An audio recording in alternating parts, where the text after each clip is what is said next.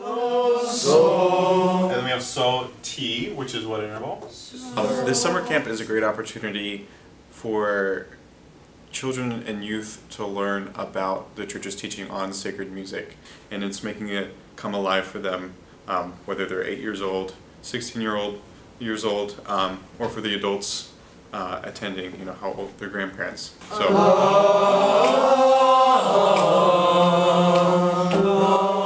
The Gregorian chant, is this unspoken understanding. Even if you don't fully understand the Latin, there is something that just speaks to the depth of the human soul and in connecting this intangible realm between heaven and earth, and it just enhances the entire experience of the Mass.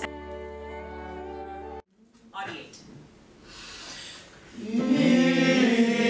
The feeling that you get when you're singing in a choir up in a choir loft or like in a sanctuary, and you're all reading the same song and you're all going together, and then there's this one line that you're all perfectly harmonized and the sound just vibrates through the church. It's a really wonderful feeling to have when that's what you're trying to do, is praise God through the music.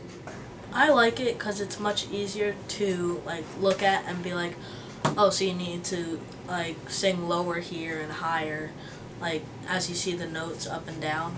I like the Latin chant. I actually take Latin. Taking Latin is not fun. Singing Latin is fun.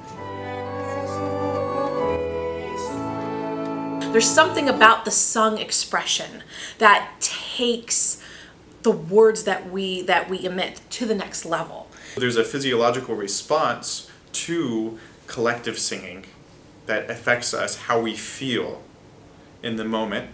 We're doing something that's not just personal, it's interpersonal.